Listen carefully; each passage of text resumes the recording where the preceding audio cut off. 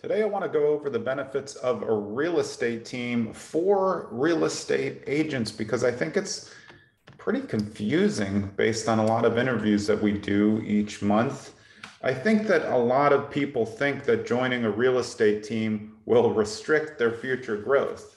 But if you're already in the position as a real estate agent where you don't have leads, you don't have coaching, you don't have accountability, and you're not doing any business, there's not a ton of growth happening. Nobody really wants to tell you that, but that's the truth. It's very hard to learn in this market as a solo agent right now. And we're about to go into the hardest time to be a solo real estate agent that you've seen in a long time. The market is going to compress a little. That means it's going to be much harder to get leads. There's going to be less leads out there. There's going to be less of your sphere looking to buy and sell because of the high mortgage rates and the availability of where people are going to move if they sell and if they have to buy up to do that. That's going to shrink the pool of available options as a real estate agent. The good things about most real estate teams is they are able to provide you leads. My team, again, my name is Jonathan Green. My team is called Streamlined Properties On-Market, brokered by eXp Realty. We run all over the state of New Jersey and the Philadelphia area of Pennsylvania, parts of New York, and parts of Nevada.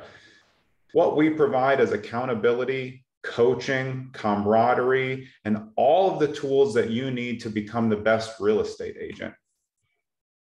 That's the important part. The best real estate agent, the highest level of ethics, and somebody who understands the business and how to help clients. We don't look at ourselves as salespeople at all. We look at ourselves as real estate advisors. Let me go over a couple of the misnomers based on questions and feedback that we get. If your first question when you're joining a real estate team is all about the splits, you're probably not thinking correctly about it. And I know in your mind you're thinking it's a fair question, but if you don't have leads and you don't have existing business and you don't have coaching and you have no accountability and you don't know how to set your schedule and you have nobody to bounce ideas off and you have a mentor who doesn't respond to you and all of these things, and then your first question is, well, how much money less am I going to make when you hand me all of the good leads? This is where the dichotomy is. And this is what people are thinking as newer agents, experienced agents, when they're looking to a team. They're thinking, how much money am I going to lose? I would tell you to think of it the other way. How much more money are you going to make by having all the coaching, accountability, resources, back-end services, transaction management, and coaching and leads? How much more business can you do with that, even if there is a double split or triple split? And I'll explain that. The double split means you split with your brokerage, whether you're at eXp or another brokerage, and then you split with the team as well, because the team is going to give you leads and you're going to have a different split on those leads. Your sphere leads are going to have a better split than you would on the leads that are given to you by the team.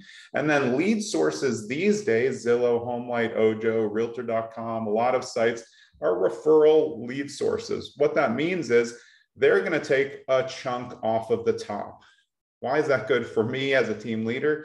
If I had to pay for the amount of leads that I'm getting on Zillow right now through Zillow Flex's program, I'd be paying about $800,000 a year. Yep, $800,000 a year is what these leads would cost in the Premier Agent cycle. They don't cost anything other than 25 to 35% at closing, which comes off of both our sides. So if I can get $800,000 worth of leads for free up front, and then I can nurture those leads, and every referral that I get from those leads have none of that split, I think of this all as an opportunity. And when we go into real estate calls where we're interviewing new agents who are interested in a team but don't understand, our push is that this is an opportunity. You can take it or you cannot take it, but you have to see it for what it is. Do you want to be part of something special, a team that is here to help you and nurture you and has your back at all times? Or do you want to focus on the metrics in the early game of getting 100% on one or two transactions, as opposed to double or triple splits on as many transactions as you can handle? I'm not going to say it's easy. A lot of people think they want to do the work and then they don't want to do the work, because being accountable to myself, my team success manager, my team growth manager, it's a lot. You know, it's a lot. But our job as a team leader, team growth, team success manager, our job is to help you reach your goals. So you tell us what your goals are, and we're going to hold you accountable to doing the things that it takes to reach those goals. And inside of that, you're going to be inside of a team structure where people are working together, always there to help each other, have private areas where they can go, where all the resources are, onboarding, training, any answer that you need as an agent, a team can answer because they've done it before and they have the experience, they have the transaction volume, and they're scaling higher in the business. If you look at us, we really only had our first full year last year. This year we made Real Trends Top 1,000. I don't know if that's great, if everybody thinks that that's something special, but I know that my team works hard and we work hard on the back end to make sure that they're getting all the resources that they need.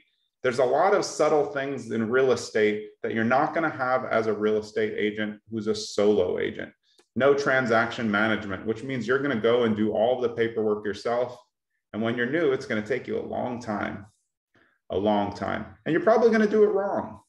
You're going to miss some paperwork. You're not going to understand which things you need to do a listing or to send out a buyer contract. And if you don't send the buyer contract the right way with a good email and the correct attachments that they're looking, you're not going to get the offer accepted, and you're not doing a good job or the best job for your buyer.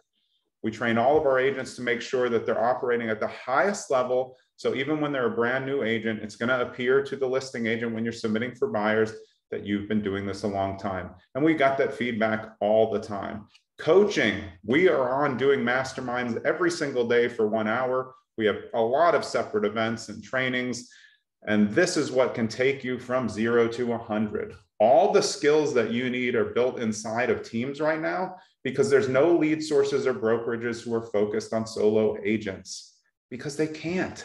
They don't have the services to match up. Everything's going to be automated in the back end. You can definitely do a lot as a solo agent, but I'm just telling you, when the market compresses and your own sphere doesn't want to do business, and you have never had a lead source, and our lead source is always flowing, no matter the tepid part of the market or whether it's hot, it's always coming in. But one thing I want to mention again, a lot of people also make this mistake. One of the first questions they ask us is, how much money am I going to make on your team? I don't know. I don't even know how good you are as an agent. That's why we're doing this interview. I don't know if you're going to be a good interviewer and then not do anything and be lazy. I have no idea. We're hedging our bets. I can never tell you how much you're going to make. And it's not really relevant to tell you how much each of my agents is making, because they each work a different way. Some are fully full-time, some are part-time. We connect you to our agents so you can do a good job of understanding what it's like. But if one of your first questions is these, what's the splits? How much money am I going to make? Or can I take your clients when I leave? I guarantee you we're not going to hire you. No offense, but those aren't business questions. If you go into an interview with Google and you tell Google, hey, how much am I going to make off of the residuals of clients that you give me? Maybe Google's not a great example. They're not going to tell you. They don't know. If you meet your metrics, you might make X. We can't tell because we don't know what your price point is. Are you savvy with luxury buyers? That would be great. But a lot of new agents are going to start, you're going to be punching out condos and small houses, 200, 300,000. It takes a while to upgrade. And the only way you can upgrade is through coaching and training and mentorship and camaraderie and knowing other agents. And the thing about teams that's different from being a solo agent, you're not on that island anymore. You're not just looking in workplace or watching YouTube videos or hoping that somebody helps you or waiting an hour. You're involved in something that is always moving and always has momentum. I'm going to be honest with you, after 2 years of running this team, and I've run a previous team before, I know the perceptions out there. These team leaders make all the money and they're working the agents so hard. It's definitely not the case. Most of the money that comes in goes back into the business, and the split is as fair or fairer than any others in the country. The biggest teams run on much, much less splits than we do. We're trying to help you as a new agent, seasoned agent, any type of real estate agent, grow your business and reach the goals that you want to reach. but you have to be willing to do the work and you have to be coachable. So all that to say, if you're interested in real estate as an agent and you're a solo agent, no matter if you're in my market or another market, you should be looking at real estate teams. You really should. There's no quicker way to get your business going than working on a real estate team that can prove to you based on their statistics that they're doing X amount of business. You can just look it up on Zillow, look it up in the back end of your brokerage, look it up on Real Trends and see who's doing the best business. And you want to be part of that type of thing. Because when the market goes down and there's no leads and your sphere doesn't want to work, nothing's going to happen. And then you're going to wonder, how come I didn't talk to the real estate team?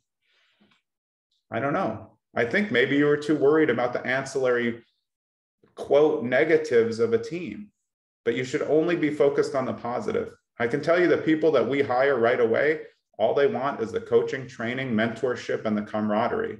Whatever the split is, it is. They're just going to hustle it out and keep making more as time goes on. That's how you need to be if you want to make it in this business, if you don't already have an established book of business. If you're a solo agent and you have an established book of business, you're going to be okay because you know what you're doing. But real estate's hard. It's shifting all the time. Every 3 months, there's a different type of shift in the market for agents, and you have to adjust to your buyers and sellers. Real estate teams are ahead of that, educating their team members, coaching them, training them, keeping them at the forefront of the market. So with all that said, long-winded enough, if you're interested in real estate teams and you work for a brokerage, you can just search your brokerage's interior and look for teams in your area. If you're interested in real estate teams and you're in the state of New Jersey and you're interested in us at Streamlined Properties, you can just send an email to info@streamlined.properties. That will go to our team success manager. We do have back-end services. It's one of the big parts of a team. A team basically runs like a mini brokerage inside the umbrella of the main brokerage. I hope this has been helpful. If it's off-putting to you, you're probably not going to be right for a team anyway, and that's no big deal. But you have to understand what you're looking at as a solo agent and how it appears to somebody who's running a business on the other side. We're not just part-time in real estate. This is a business. I take all of my time, and so do our back-end services people. We're spending a ton of time running this like a business, and we want you as a real estate agent to run your business like a business, not a job.